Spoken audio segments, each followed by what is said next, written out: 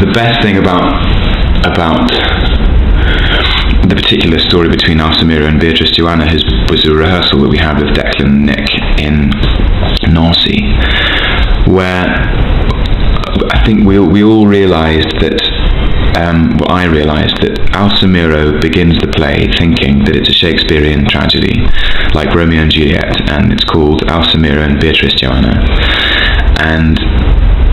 of course he hopes it won't end tragically. He hopes it'll be a fantastic love comedy and they'll, you know, be happily married and there'll be a dance. And as there always is. And what happens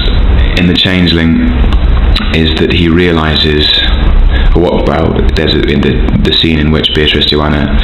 has the idea to get De Flores to murder her betrothed, Alonso de Piracqua.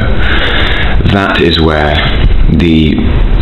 Alsamira Beatrice Joanna sort of Romeo and Juliet story veers off the train tracks into something completely different, and Alsamira has no idea, and from that point onwards he is kept out of the loop, and every time he sees the audience and talks to them, and every time he's on stage, he thinks that they know as much as he does, but in fact they know everything and he knows nothing. And for most of the second half of the play he's a pawn in the chess game that Beatrice Joanna and De Flores are playing. And then what happens at the end of the play, in the final scene, when Alsamira confronts Beatrice Joanna about what he's seen Beatrice Joanna and De Flores together, is that he realises that it hasn't been a play about him at all,